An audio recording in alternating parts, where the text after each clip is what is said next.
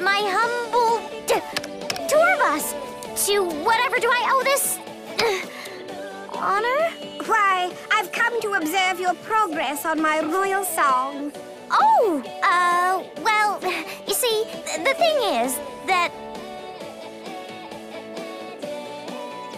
The thing is, young lady, it's quite obvious that you finished it. I have?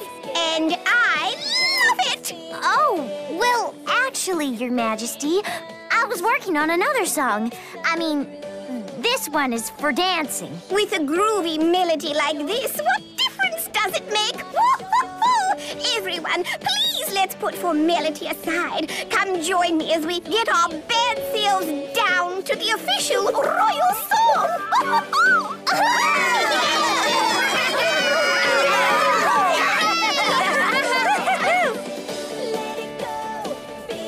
You've got to admit, Cherry, this is one catchy tune. I guess.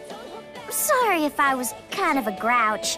You're right. I should be happy if people like my music. But seriously, you've got to let me have a break from it some of the time. Of course.